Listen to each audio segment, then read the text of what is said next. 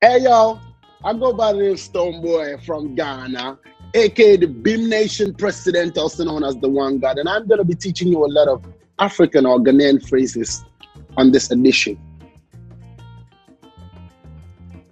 Abeg means please, in pidgin language, like please can you do this for me? Abeg, you go fit do that for me. It's manners. When I say I beg, it's like please, because you have to put please before anything else. It shows manners, it shows respect. I know respect is earned. It's not you can't command respect, sort of, as far as I know. You know, you earn it. So talking to my kids, brother, talking to my wife, talking to anybody else, people I work with, people that I meet up everywhere, you hear I beg, or you hear please.